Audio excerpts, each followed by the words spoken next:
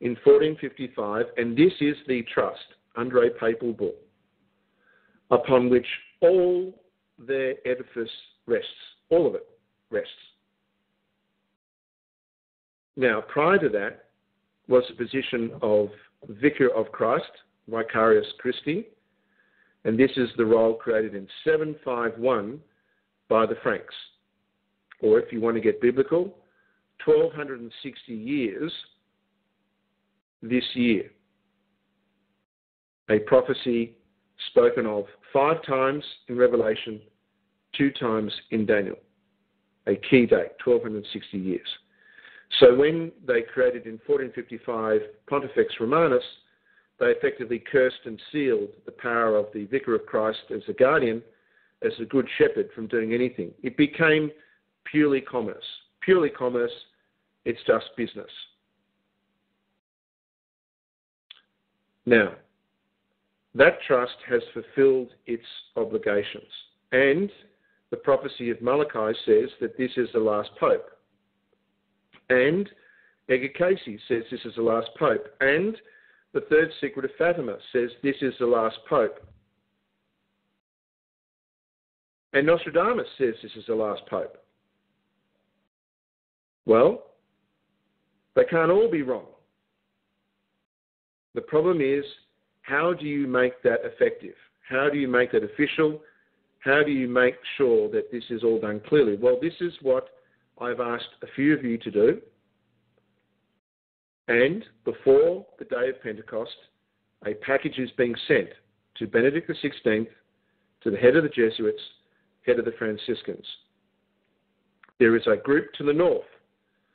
There is a tribunal to the north. There is a tribunal to the south. There is a tribunal to the west and a tribunal to the east. Or if you want to say, there's one to the N, one to the E, and one to the W, and one to the S being sent. One is blue, one is green, one is yellow, and one is pink. 3 by 3 by 3 by 3. A jury, 4 tribunals, a completion of an indenture. It includes the writ of mandamus. It includes the live-born record of Benedict XVI as Joseph Aloy Ratzinger, and it includes the deed of fact and interrogatories. And it will be the first perfected great writ that we've been speaking of for so long, finally going through. And what does it do? Well, it ends Pontifex Romanus.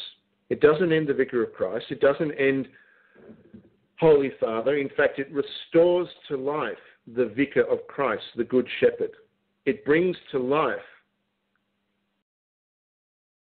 Ratzinger.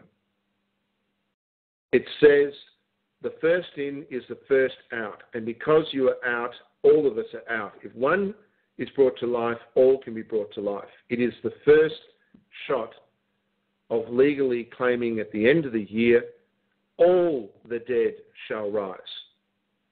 But they are given 6 months remedy of redemption. 6 months to get their house in order before a final, irrevocable, divine judgment of history is rendered,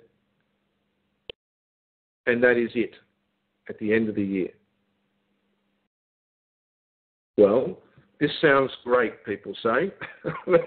This sounds wonderful, and words are wonderful things. But what possible influence can words and ideas have when something is as great as the Vatican?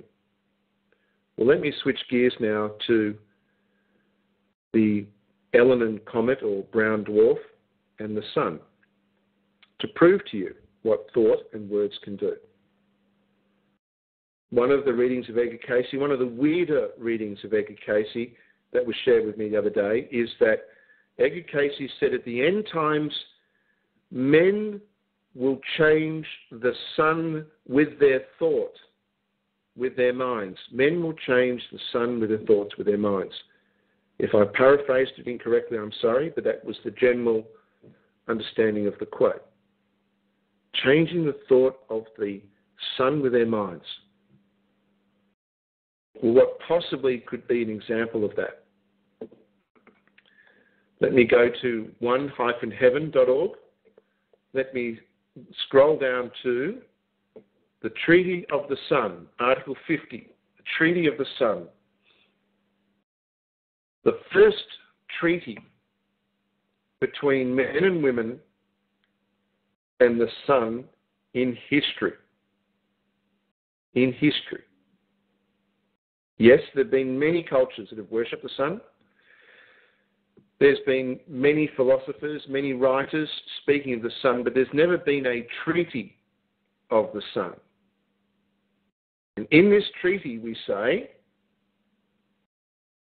that if UCADIA and the models that we espouse are brought to life, we pledge a sacred and irrevocable pledge that we will build a moon, an artificial moon, that over time will be completed through the dust in its orbit and attracting more material to it, such that it will compress the atmosphere of Mars, so it will rain on Mars.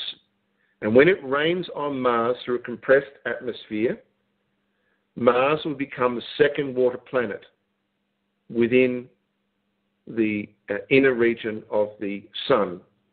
And so, having two water planets, the number of comets bringing hydrogen to our Sun will increase by a factor at least of 8. And by bringing life and sustenance and joy and love to our Sun protects and honours and participates in the change of this time. So when you hear and people speak in terms of fear of Elenin, Elenin is coming because the sun wants it to come. But keep 3 things in mind. A treaty exists. The sun is a member of the society.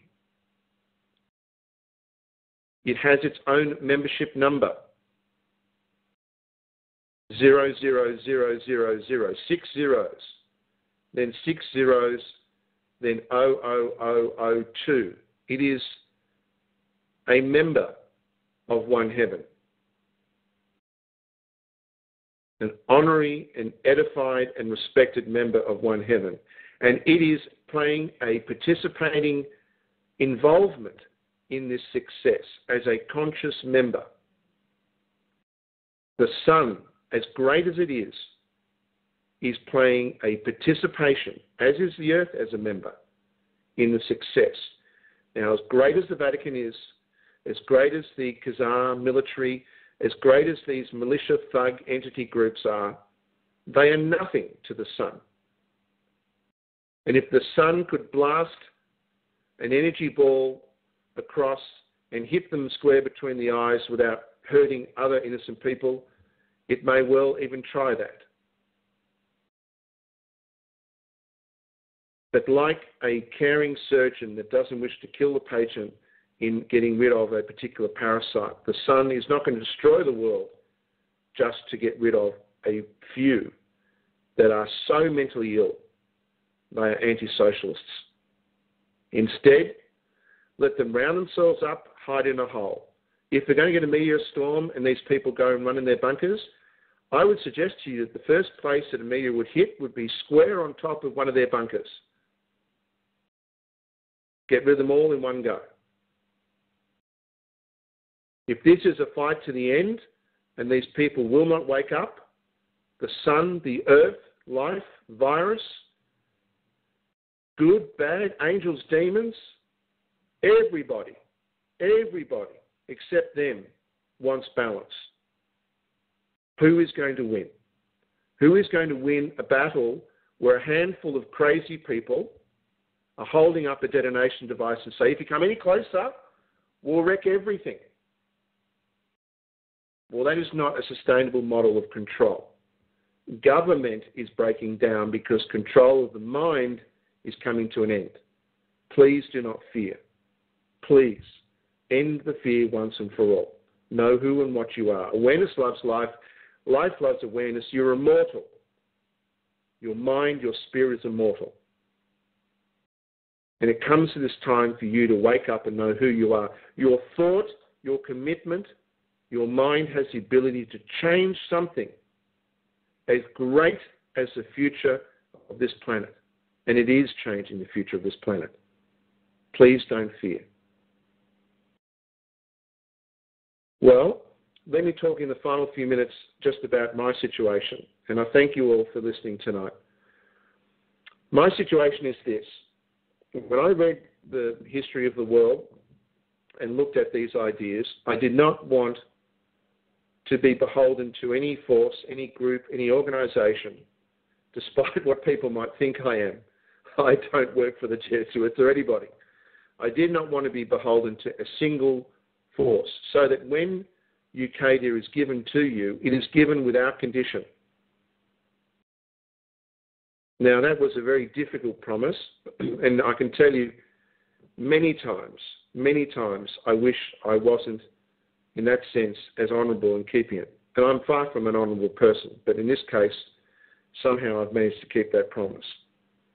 So I've worked, and as I've worked, I've earned enough money to pay for the websites, the software, the upkeep, and the living to keep building UCADIA without a single patronage, without a single support, until recently, when a number of you have gratefully, not a lot, but a number have gratefully provided some money, and I thank you for that. Well, the situation is this. The financial system is ready to be turned on, but the communities are not ready. The communities are not set up. They don't have bank accounts set up. They don't have their charters registered. And until the communities are set up, until their bank accounts are in place, I do not believe, and I'm sure all of you would agree, that there is anything beneficial in turning it on at a central level when any kind of redemption of fiat money and energy in developing currency and energy should be at the community level. It shouldn't be at UCADIA. That is not the intention. And yet I find myself in a situation where I am struggling to pay my bills for the first time. And the reason is I made a promise to you. Well, in fact, I do have patrons, and my patrons are you.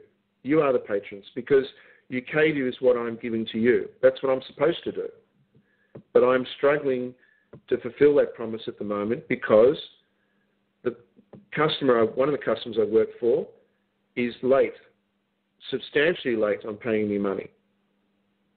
And so I find myself in a situation that if I don't find money to come in, then the move that's planned in a few days, I don't have the money to make the move. Now, I'm not saying that I'm incompetent. I'm not saying that I've left it to the last minute. But if I need help. Just as you need help, I need help. I need help to finish this so that I can give it to you, so that I don't compromise anything in the promise I've made to you. So for the first time, if you go to www.ucadia.com and you go to the page About, you'll see that there's a link there now on About, and it says Help UCADIA. It's the third one down. So this is www.ucadia.com, click on About, and on the third link down, you'll see Help UCADIA. If you click on that, you'll see an explanation, and you'll see 4 buttons that link to PayPal or bank in terms of donations. Now, all I ask, now I'm not giving up work. I mean, I'm still trying as hard as I can to bring money in from this client that's behind and this other client that owes me money, and I'm not giving up work. But I can't keep working and struggling and still do all the work that needs to be done and meet the deadline at the end of the year. Now, I'm not going to come to the end of the year and throw up an excuse to you all and say, I'm sorry, I wish I could have met the promise, but I couldn't because blah, blah, blah. I think all that listened to the call would be right